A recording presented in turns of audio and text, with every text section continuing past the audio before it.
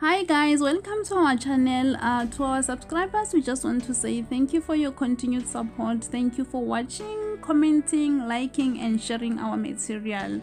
If you are new here, we just want to say welcome, and please remember to subscribe and also to click on the notification bell so that you may be notified whenever we have a new upload.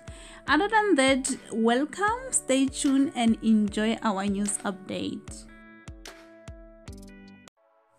Hi guys, the latest of today is about Nomzamo Mbatha. Nomzamo is leaving Isibaya. She played the lead role as Thandeka Zungu for almost 7 years, but now she has came to a conclusion that it is time to say goodbye to the telenova. Her exit will surely leave viewers with broken hearts after the Isibaya producers and writers decided to kill off her character. The City Press has learned that Mbatha was officially released from the show in December, and the funeral of her character as Thandeka will be aired in March, on the 9th of March. Details on how Thandeka is going to die are still sketchy, but two sources close to Bomb Production told City Press on Friday that Thandeka and her husband Sbu, played by Mtshali, will be attacked by criminals. Sbu is going to survive the shooting, but sadly Thandeka is going to die, said the source.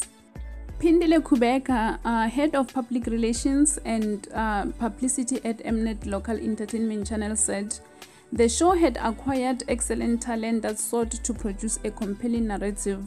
She further said, we trust the writers and producers of each show to give the best content, and their discussion on storylines and characters is always well informed. We wish Nomzamo all the best. However, the other source said that initially Nomzamo had asked to be released from the show in 2018, but the writers and producers wouldn't let her go because she was the viewer's favorite. The source further said, for the longest time it became tricky and difficult to cut her character off because she is the show's darling. They did their best to keep her storyline. They even made arrangements to work around her schedule after she relocated to Los Angeles in the US. The source further said whenever Mbatha was in the country, they would shoot more scenes and bank them. Even though they were working around her schedule, it was no longer viable for both her and the production team.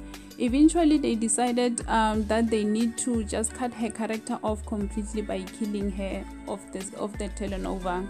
It's been almost a year since she moved to Los Angeles.